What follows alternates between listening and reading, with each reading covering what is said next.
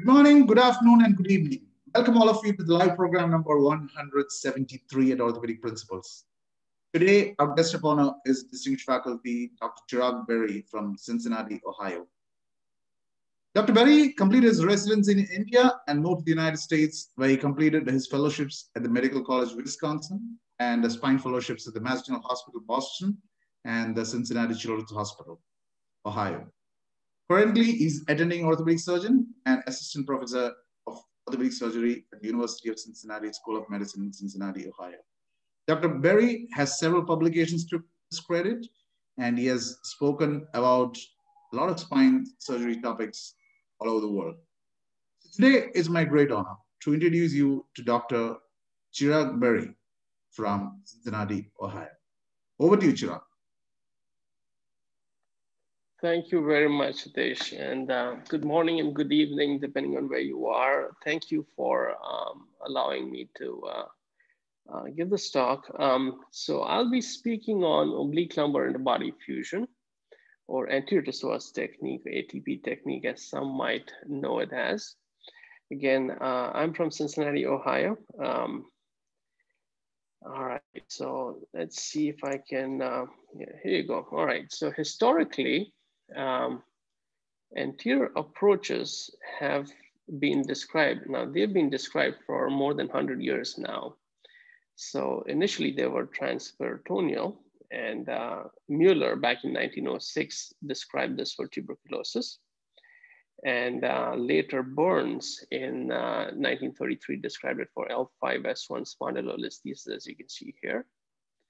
And Lane described it for this degeneration for levels anywhere between L3 to S1. You could see they've retracted this large vessels over here to get to the front of the disc.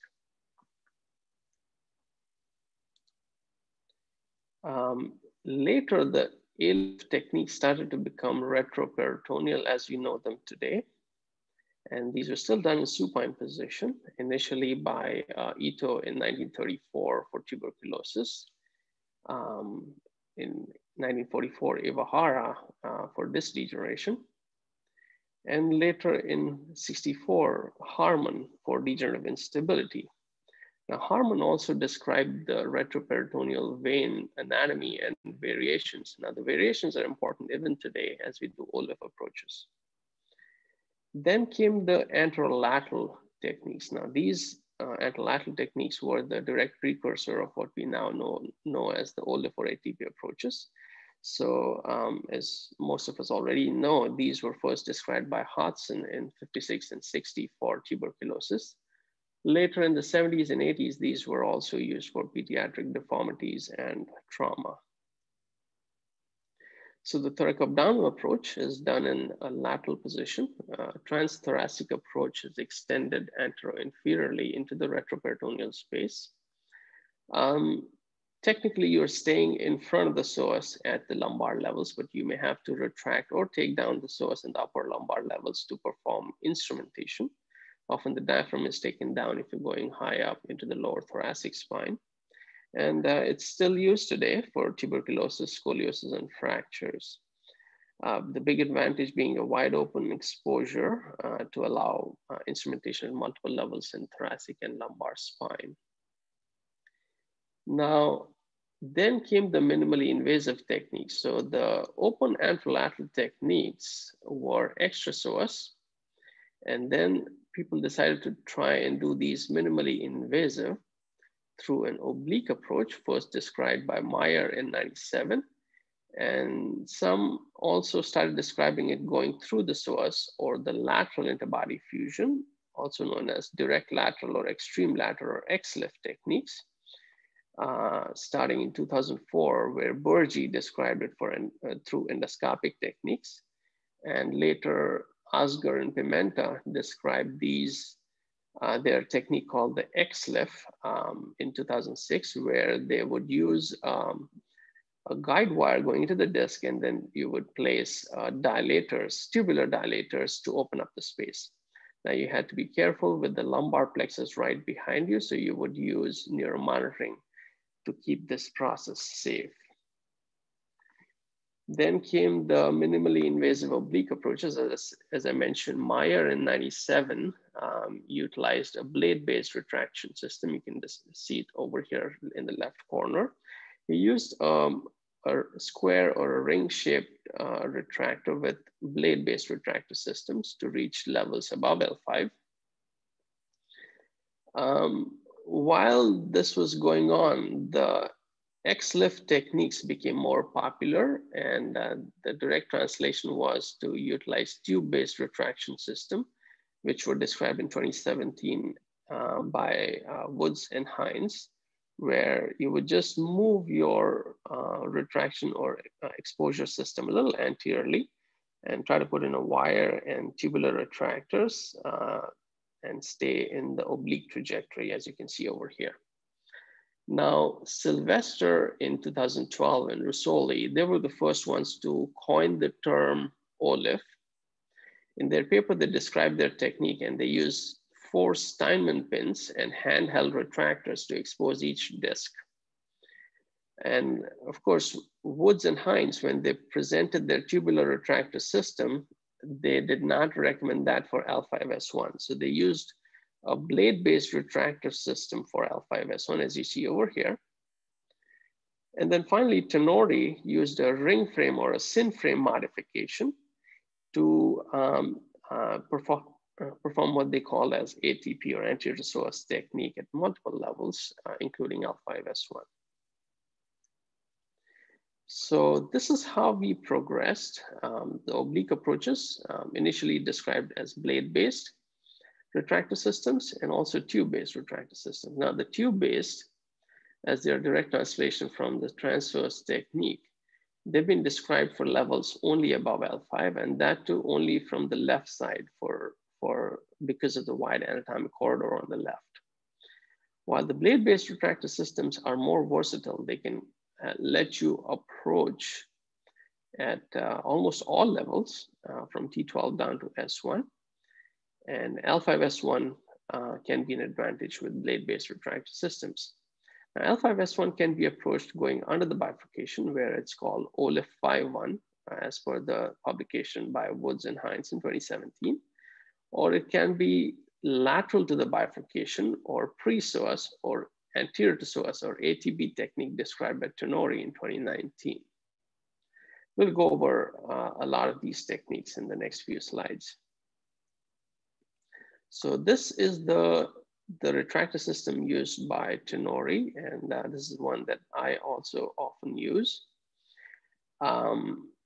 You have a cadaver here in a lateral decubitus position with the left side up. This is the sin frame, and it has a modification where it has hinges at the top and the bottom over here, which allow this half of the ring to bend down towards the abdomen. And of course, the ring is held together by these rods that attach to the railings of the OR table to provide fixity. Now, Woods and Hines utilized what they called as the OLIF 5.1 retractors, which is a Thompson modification, where you have a rod connecting to the table here, and then there is a curved frame with arms. And you can fold these arms down, and this is how it would look once the blades are in position. And you have the option of adding a 4th blade here through this arm itself. So these are the positionings of different kind of retractor systems. Of course, the tubular-based retractor systems is fairly straightforward and depends on which level you're going at. So OLIF above L5 is fairly straightforward in that you have a wide anatomic corridor on the left side. As you can see here, there's a large space between the left psoas and the midline aorta. The aorta is a midline structure, and the IVC is a right paracentral structure. So the space on the right is going to be limited. The space is also going to be limited lower down at the L5S1 level. So above L5, there's a wide corridor here that you take advantage of in OLIF. If you're treating only disc pathology and you're doing only interbody fusions, you often don't need to do any retraction or ligation of vessels. You do not need to expose out the segmental veins unless you're doing a corpectomy or major reconstruction. So this technique, the OLIF above L5 from the left, definitely has significant advantage over the transpsoas techniques. With the transpsoas techniques, there's a high worry about injuries to the lumbar plexus. And because you're going through the psoas, you want to make sure that you're staying away from the lumbar plexus by utilizing neuromonitoring. And neuromonitoring does not allow you to have muscle relaxation during surgery. So if you're doing OLIF, you can potentially not use neuromonitoring depending on your risk level, and you can employ complete muscle relaxation. Now, muscle relaxation is very, very helpful in any abdominal surgeries. It can increase or allow you to retract the psoas better. It can reduce the tone of your abdominal wall muscles and make life very easy for keeping the retractor systems in place. Now, of course, the OLIF technique and other advantages, the ribs and the iliac crest do not come in your way because you're going anterolaterally rather than true laterally. And OLIF does have the potential ability to include L5S1, but as we'll discuss later, this has a separate technique and risks involved, and we'll talk about this later. So this is my preferred technique. I mostly go from the left side as it's been described, and because there's an anatomic advantage, but right-sided approaches are possible, and I do them in rare cases, especially if a patient has had left-sided prior surgery and I anticipate a whole lot of scarring on the left half of their belly. You can also use a right-sided exposure if you have a scoliosis with concavity to the right, and that helps you address multiple target levels together. I use fixed lateral hip positioners. I typically have a posterior hip positioner somewhere over here over the posterior iliac wings. And then I have an anterior positioner here, which is at the lower half of the sternum. I might use additional tape over the greater trochanter to provide more fixity to the lateral position in patients with high body mass index. Then I do a lateral C-arm to mark out my levels that I'm going to address with this surgery. And you can trace the S1 end plate anteriorly, so you know how far inferior you may need to go if you're addressing L5S1. Now, you want to stay at least 2 finger breadths anterior to the iliac crest or the ASIS for 2 reasons. One is there are a couple of nerves that go in here, the ilioinguinal and the iliohypogastric nerve, that can potentially get injured or get involved in scar tissue as you approach. And secondly, staying away from the bony crest will allow easier retractor blade placement. It won't fight with the bone during the procedure. Now, the incision can be along skin lines, as you see here, to make it more cosmetic. And that can still allow you to address multiple levels, or you can have an oblique approach if you are worried that you may not be able to reach all the levels that you want to with one incision. And that's both kinds of incisions heal pretty well. Skin line incisions probably have a better cosmetic appeal to it. So this is a small video I have of the muscle splitting approach. Let's see if it plays out. I'm going to mute it for us. So I'm going through the skin here. Again, this patient is in the lateral position with the left side up, and the left of our screen is cephalad and right is caudad. And I use my cut of the bovie to go through the subcutaneous fat. And there is a deeper layer of fat of subcutaneous fascia called the Camper's fascia that you will have to go through as well. Of course, some of those fascial layers can have vessels, especially in the lower portion of the exposure. So that's the Camper's fascia that I'm cutting through. Eventually, we'll start to see some brown tissue, and that's the muscle. I'm going to skip forward to some of it. So that's the brown muscle tissue that I'm visualizing. That's your external oblique. I try to create a nice flap. Creation of a nice flap will allow you to reach multiple levels by using this as a nice mobile window. Then I look at where my external oblique muscle fibers are going to be oriented. I cut through the fascia of the external oblique. Try to cut the fascia in line with the muscle fibers. Now, this layer, oftentimes you can come across some vessels that you may have to just be careful while cutting through it, and thin it out as much as possible if needed. And so the lower half of the external oblique here will be aponeurotic. And you can see the white portion in the lower half, which I'm going to show next. So this is the lower half, which is aponeurotic. So sometimes you just have to cut through it with your scissors. Here's the cut that goes through it. That you try to stay within the lines of the external oblique muscle. So that's external oblique, that aponeurosis that you opened up. Then you use closed scissors by doing a blunt dissection to open up the external oblique. Sorry about that. Now, then is the internal oblique layer. You do the same thing. You try to open up the fascia of the internal oblique, and then you spread it open. You have to be careful. Sometimes you can have a neurovascular layer beneath it, and you want to be a little gentle around it so you don't lacerate any of those veins. It's not a big problem. You can still ligate them, but they can just take a whole lot of your time while you're doing that. So you can see a small neurovascular bundle right underneath there, which I'm going to try and stay behind off. And then I have the transversus layer, the transversus abdominis. You want to split it as posteriorly as possible. Then I put my finger in and just run the finger down and reach the retroperitoneal space. Now, of course, everyone does this differently.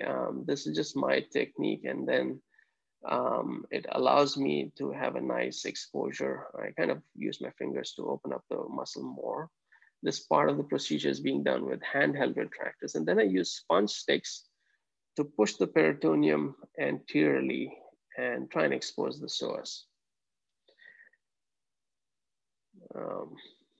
There you go. So eventually you find the psoas. You want to be careful while you're placing the retractor there, because there's usually a nerve on top of the psoas, which is the genitofemoral nerve. You try not to scrape on the psoas so that you can maintain a thin layer of fascia over it. I use a Yankauer suction tip that makes it easy for you to do blunt dissection. So I'm going to discuss some cases here. So this is a patient with L3 to 5 stenosis. L4-5 also has grade 1 spondylolisthesis. And here over the axial section at L3-4, you have to realize that you have to visualize that this psoas is pretty prominent here. And it seems to have attachments to your annulus throughout. And that's pretty common at levels L3-4 and above. And you may have to take down some of these attachments to get or create this interval between the vessels and the psoas. You can see the aorta is already bifurcated here. Normally it bifurcates at a much lower level, but you already see the round common iliac arteries here. This is the veins. At L4-5, fortunately, there's not a whole lot of attachment on the annulus itself. So that makes the psoas very retractable.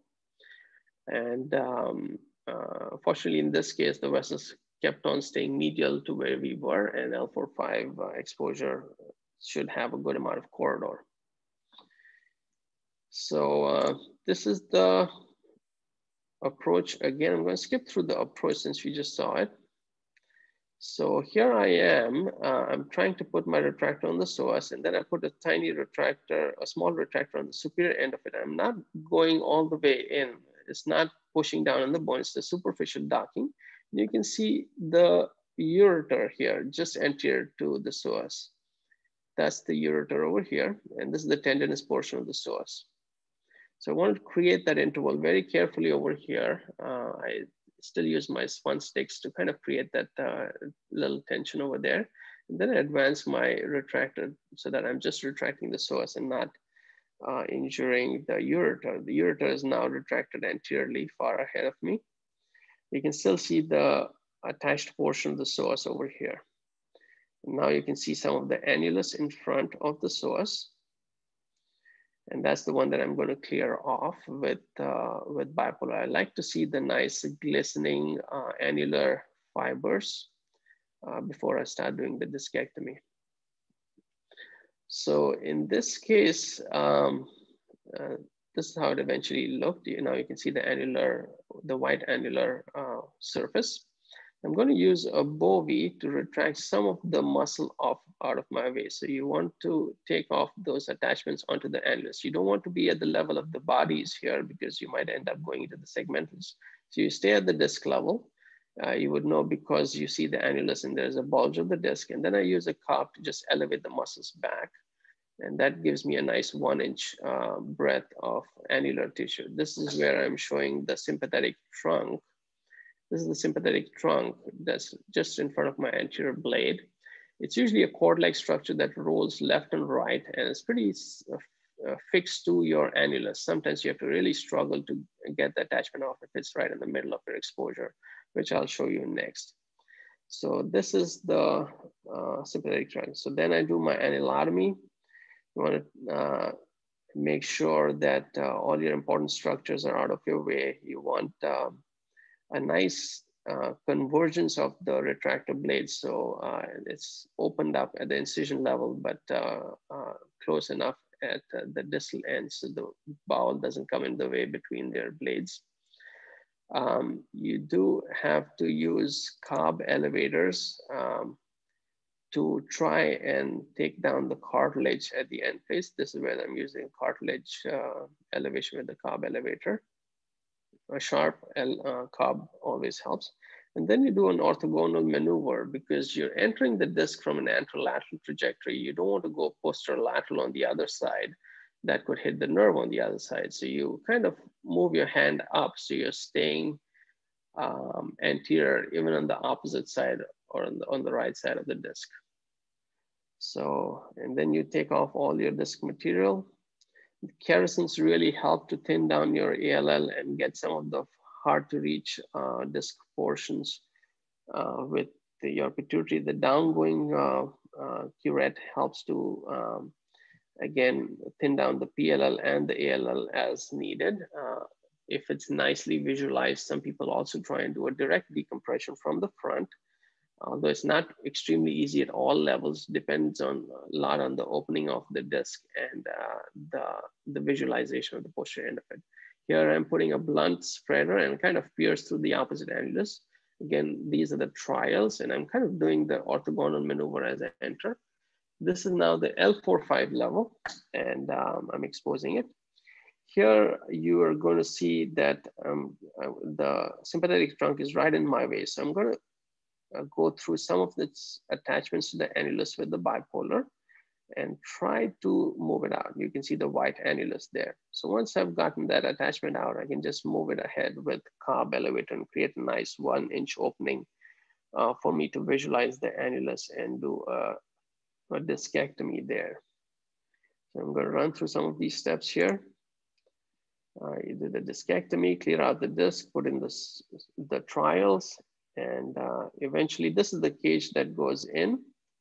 You can see some vicral thread going across it because bone graft is being packed in there. So as you mallet it in, the bone graft can just fly out and you might end up with an empty cage going in. So I put some vicral in there and it gets absorbed eventually. And once the cage is in, again, every time you enter obliquely and then do an orthogonal maneuver and put your hand up as it goes towards the other end. I use a 15-degree lordotic cage. Usually that creates enough space between the cage and the ALL for me to put some more bone graft in. Sometimes you can just pack it in front of the cage, just behind the ALL. I do not do a sharp dissection or taking down of the ALL. But if it's a completely collapsed disc, I have in few occasions done a blunt rupture of the ALL. So this is how it looked after the front procedure. You can see nice 16 anterior height cages at both levels. You can see the L4-5 listhesis is partially reduced. And then I put percutaneous screws from the back, so that minimizes the amount of muscle dissection from the back. This is how it looks right after the surgery. I sometimes skip the levels if I don't need additional fixation or if I'm not over reducing my listhesis, if it's not needed.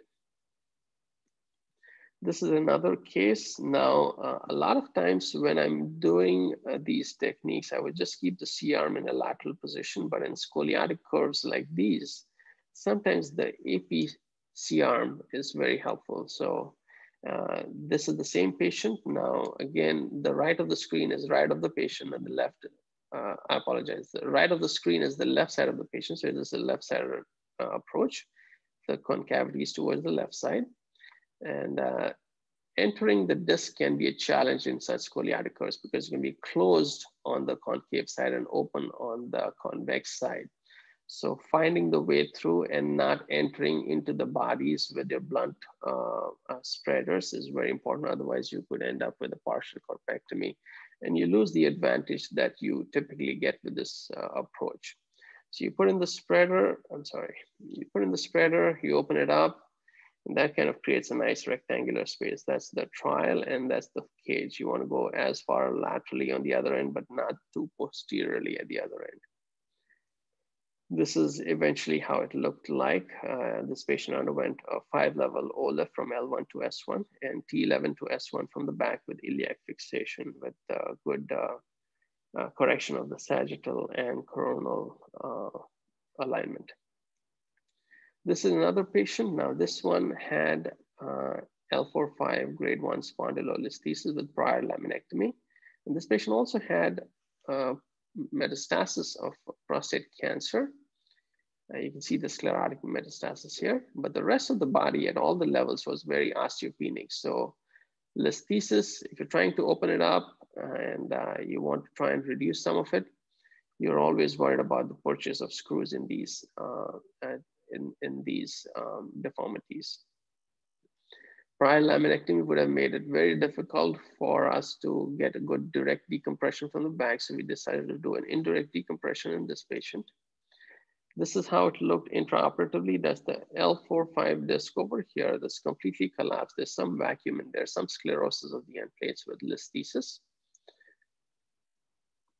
This is how it looked after the oblique approach where we put in the cages. You can see partial reduction of the spondylolisthesis. This is the AP right after the OLIF approach. And then I put in percutaneous screws at all 3 levels.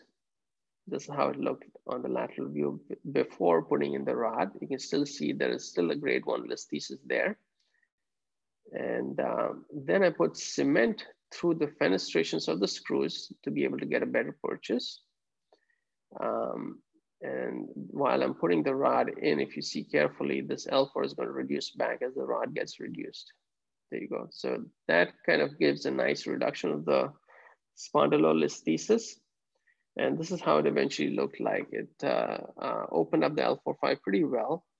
Now, prior laminectomy, you want to be careful. You don't want to open it too much because there's going to be a good amount of epidural scarring in the back. And there have been occasions where you could have a stretch injury on the nerve. There's too much epidural scarring just by opening up the disc from the front. Again, it's rare, but possible. This is another case, prior surgery from L3 to 5 with good fusion, but he developed listhesis and adjacent segment degeneration at the level above here. And that makes his sagittal alignment pretty unfavorable for him. Also has developed a little bit of scoliosis here. So we ended up doing a 2-level OLIF here, and that really nicely regained his lordotic alignment.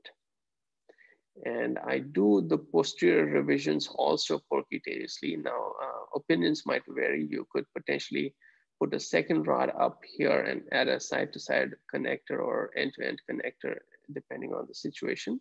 But I try to minimize the dissection, put them all percutaneously and put a new rod in. So I removed the previous screws and rod and put in new screws through the same holes and put in a new rod at each end. So that gives me a nice opening up and straightening up of the lordosis and any scoliosis if there is. Now you have to be extremely careful to evaluate your preoperative imaging for any vascular anomalies. This is the case report that I published a couple of years ago. The picture on the right here is the coronal CAT scan, and that just gives away the secret here. You can see the midline aorta, which has the calcified walls, but the IVC is, in this case, on the left instead of the right. And then you have the oblique right common iliac vein, which is normally the left side one that's typically oblique. And then it crosses over at the level of the renal vessels and then becomes the normal right-sided IVC. So this is a typical pattern of what you would encounter with a persistent left-sided IVC. It's important for you to recognize this beforehand. Now, unfortunately, we often do not have CAT scans before we do spine surgery, and we have to look for the axial sections, or if available, coronal sections on the MRI, which often are not available for us. But there are some telltale signs that you would want to look or have high suspicion of. So here I have all the sections.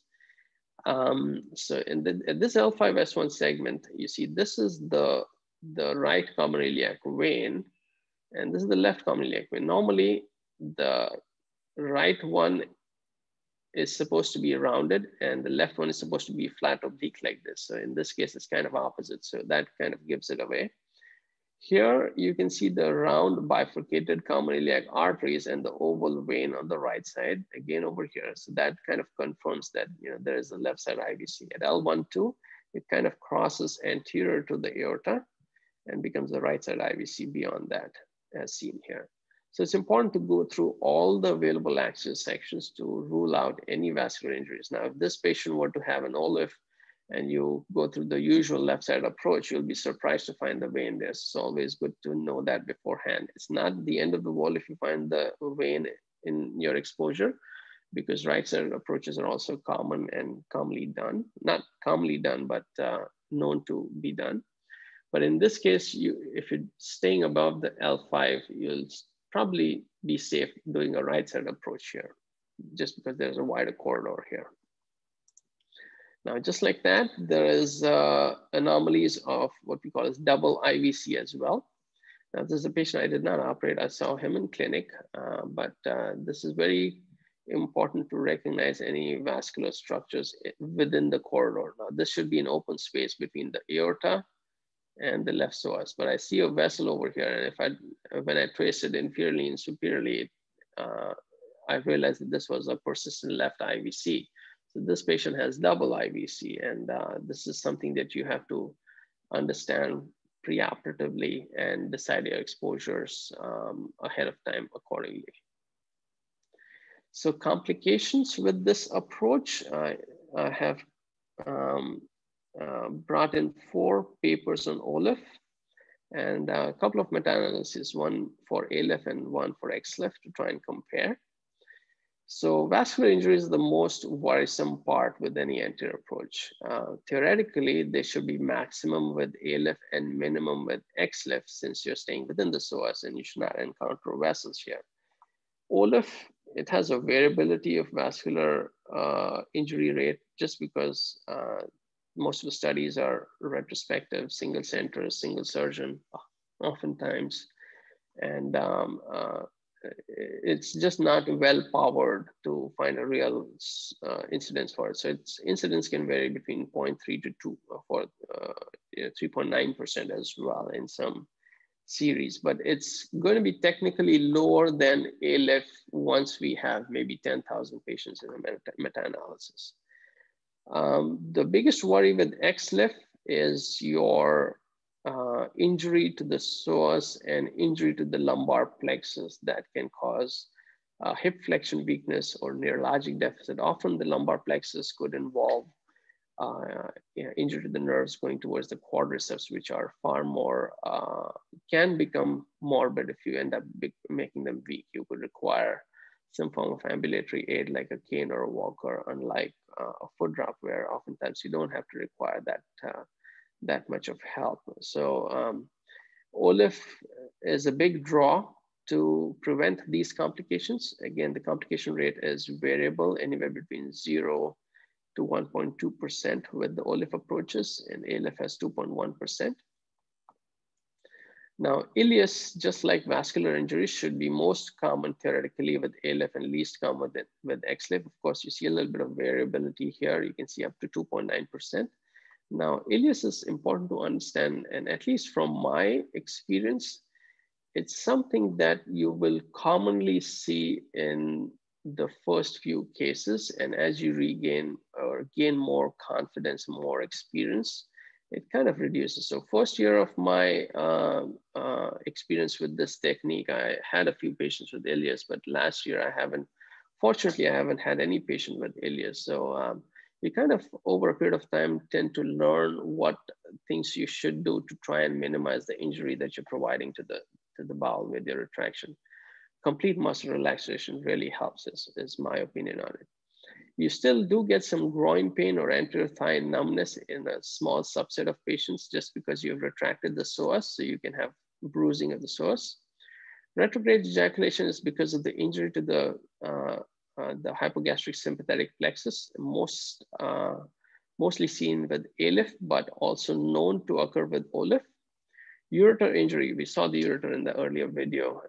It's visible, it's close to the psoas. It can potentially get injured in patients who've had prior scarring, surgery and scarring or radiation in the past. And has a very low incidence, luckily, just because it's well visualized. And typically once you see it, you know where it's going to be and you can safely protect it. Subsidence has been talked about to be high with OLIF up to 4.4%. But I believe there's a lot of variability as to how you calculate subsidence, because unless you do a CT scan in all of your patients post-operatively, there's going to be a huge amount of variability on how you actually define subsidence or assess subsidence. So this was about OLIF above L5. L5S1 is probably an entire talk in itself, but I'll go over some basics here. L5S1 naturally has significant obstacles if you're trying to reach it obliquely. Obviously, there is no natural corridor between your psoas and your bifurcated vessels. So there's often a need to mobilize one of these vessels out of your way to be able to reach it obliquely from either end. Of course, it might be beneficial to use an access surgeon, maybe a general surgeon or a vascular surgeon in your hospital who can help you out with early approaches. There is a higher incidence of vascular injuries when you're including L5S1 in OLIF. So it's important to gain a significant amount of experience before you start including L5S1 in your OLIF procedures. It's always okay in the early cases to be a little bit more conservative and maybe address L5S1 posteriorly rather than anteriorly, and do the other levels with the regular OLIF technique, rather than risking vascular injuries, which can be catastrophic.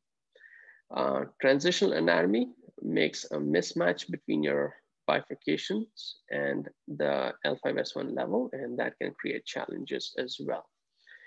So if you're dealing with an isolated L5S1 pathology and you want to go anteriorly, you can make the supine ALIF minimally invasive by doing a fan and steel incision, and that can reduce the morbidity of it. ALIF for L5S1 goes through the large anterior corridor over here and has better visualization. And for isolated L5S1, that would be a technique that I would prefer rather than taking the risk of OLIF. But OLIF, if you're doing multi-level, it's definitely advantageous. You're using the lateral position for multiple levels, including L5S1. The lateral position is known to be, or is thought to be, less morbid because there is a gravity-assisted retraction of the peritoneal sac. So theoretically, you could have a lower chance of getting paralytic ileus. And of course, it's versatile. You can reach levels almost up to T12 above and down to S1, which ALIF might not be able to provide, especially at the upper lumbar levels. It can be challenging, and you could require a very wide open approach for it. So I describe oblique approaches to L5S1 through 3 different corridors. The main, or the most commonly one, is the left intrabifurcation technique, which is most commonly described. So you're going from the left side. So your left side is up, you're in lateral position, and you're going under the bifurcation, just like described by Dr. Woods and Dr. Hines in their study. You could stay lateral to the bifurcation and stay on the left side and go at what we call the left pre-psoas technique, or ATP, or anterior to psoas technique. Or you could go from the right. Now, going from the right, of course, requires the experience to be close to the IVC and dealing with retraction or mobilization of the IVC if needed. But that can be a potentially good approach if you're staying in front of the psoas and lateral to the bifurcation here after adequate experience has been gained, which is important. Now, I won't go through a whole lot of details about the L5S1 exposures, just because it's an entire talk in itself. I'll go over some of the basic complications that we need to look for when you're including L5S1. So I have these 4 studies. Unfortunately, they're all retrospective, and they're probably single center studies and have minimum follow-up of maybe 6 to 12 months. So they're not extremely high power, high strength evidence, but it's important to recognize the importance here. The vascular injuries increase from 2.9 to 4.3% when L5S1 is included, as far as the paper from Dr. Woods is concerned. Of course, there's a variability on how much or which injuries you actually report. Ileus can also be higher if L5S1 is approached, of course, because it's a longer amount of operative time that could be required, and as high as 6% has been reported with the L5S1 inclusion. Groin and anterior thigh symptoms can also be much more frequent and up to 20% when L5S1 is included. Subsidence is also known to be slightly higher, up to 6% when L5S1 is included, likely because oftentimes you're relying a lot on the C-arm when you're doing the end plate preparation. And some of the preparation may not be under direct vision, so that can make you curette more and end up performing or undergoing subsidence. So this is my talk. Thank you so much for listening. I'm happy to answer any questions. And there you go. Thank you, Chirag. Thank you, Chirag, for the wonderful lecture. I mean, a lot of new learning. Just a few questions. So do you use an intraoperative CT or an O-arm? I do not. I believe if I'm trying to visualize everything, and if there's not an extensively bad amount of deformity, just using the lateral C-arm and AP for confirmation helps me a lot. In fact, there are hardly 5 or 6 shots that I take for the anterior part of the procedure. Of course, when I'm doing the percutaneous pedicle screws from the back, there's way more radiation. Now, O-arm will require you to add a little bit more of your operative time. And there is a likelihood that depending on where your reference frame is, if you're far high in the lumbar spine, and if your reference frame is on the iliac, the farther high you get, there's a potential of reduced accuracy. But I do get it that you can use the probe to identify how much discectomy you have performed, and it can be advantageous. It can be extremely great in early cases when you're trying to get an orientation of the oblique trajectory. Thank you, Chirag, for that. The other thing is, do you think the ability to practice MIS is better with XLIF compared to OLIF, or do you think OLIF is better? Now, there are I would say there are 2 groups of surgeons here that will have differing opinions. Now, as you know, I was initially trained in India, and there's a good amount of tuberculosis in India. And you do use the anterolateral thoracoabdominal approach. So I started off learning the anterolateral technique first, and then went on to OLIF. But in the United States, XLIF or direct lateral was far more common, especially in the late 2000s and early 2010s. So people migrating from XLIF to OLIF will have a different perspective here. as compared to migrating from an anterolateral open technique to OLIF. So, so basically, if you are used to working through tubes, like if you're doing a minimally invasive transforaminal interbody fusion from the back, the TLIF, where you are basically used to using the tubular retractors, you're going to find the tubular retractors far more minimally invasive. And that's the technique for XLIF, where you use those dilators. You could end up with an incision as small as 1 or 1.5 inch for each level. And same for the tube-based retractor systems that you could use for levels above L5 with OLIF, that you could potentially lower down your incision length to maybe 1.5 inches as well. And using a blade-based retractor will probably require you to have at least maybe a 2-inch incision. So yes, there is a possibility of being more minimally invasive with XLIF or tube-based OLIF as against a blade-based OLIF.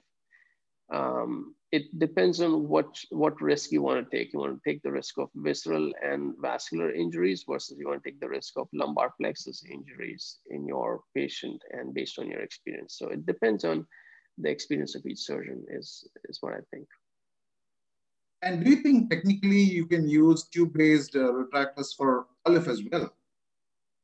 Yes, but they've been described only for levels above L5, and that too only on the left side. So you do need a wide corridor naturally to be able to go through it. With the blade-based retractor, you can create a corridor even if there is none by carefully doing a blunt dissection and using those blade-based retractors to hold on to that position. Thank you, Chirag, for that. And the other one is, what about the correction of deformities? If you want to compare XLIF versus OLIF, what do you think? OLIF does have a better advantage, is it, for correction of larger deformities? Well, they're kind of similar in that regard. There are pros and cons of both. As we just talked, that XLIF could potentially have smaller incisions, but you could require multiple incisions just because the incisions are small to reach all the levels. In deformity surgery, you probably have to put at least 4 or 5 cages in front. So if you're reaching 4 or 5 levels in the front, the smaller the incision, the more likelihood you require multiple incisions. And with XLIF, you cannot reach L5S1. So L5S1 is the foundation of any construct that you would use for deformity. And if you cannot include that and you would want to use a posterior technique for L5S1, that's a big disadvantage for XLIF. OLIF will allow you multiple levels, including L5S1, with varying degrees of challenges with each patient's anatomy and different set of risks involved.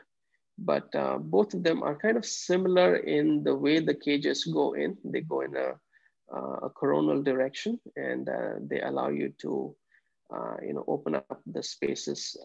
This space is pretty high to improve the lordosis and also correct the scoliosis depending on which direction you go. And what about orientation difficulties? For example, because either you go posterior or you go extreme lateral. So when you go in oblique, do you think surgeons have this problem of orientation issues?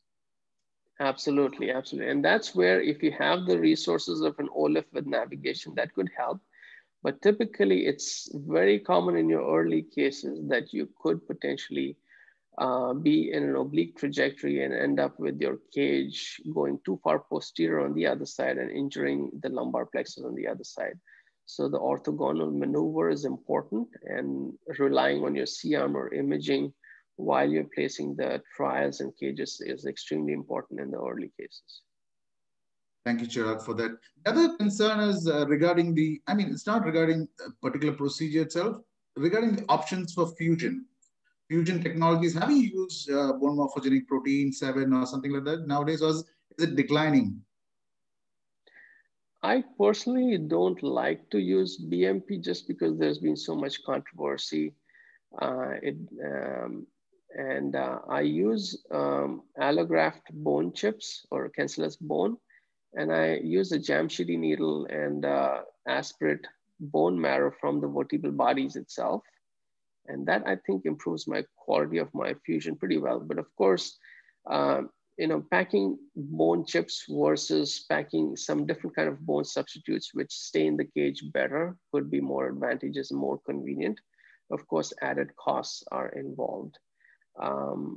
BMP is a good way to guaranteeing your fusion in patients you may think might not fuse well, like in older age groups where there's significant osteoporosis, or smokers, or people with the difficulty healing fusions that you anticipate based on their medical comorbidities. There you can use some of these substitutes, and BMP would definitely kind of guarantee your fusion in most of your cases with the added cost. Thank you, Chirag, for that. I think that's all the questions that we have, Chirag. Thank you for coming and delivering this fantastic lecture. A lot of new learning, and especially we got a lot of new insight into the differences and the advantages of Olive compared to XLIF or any other kind of procedure. Thank you for joining in. No problem. It was my pleasure. Thank you so much. And again, I'll be open to any questions if anyone would like to reach out to me. Thanks again. Thank you very much, Chirag.